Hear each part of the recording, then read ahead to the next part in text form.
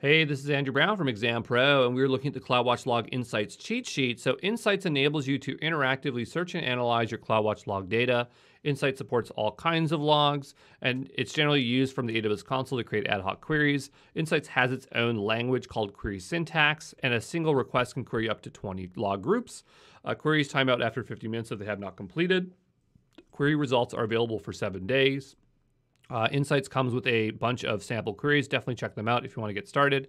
Insights analyzes the log events in the imported logs to generate dynamic fields, and the following 5 fields are always generated out for you. So you're always going to get message, timestamp, ingestion time, log stream, log.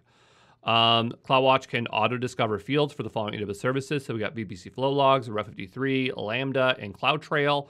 And then for JSON logs, all the fields will become discoverable. Really great for CloudTrail events.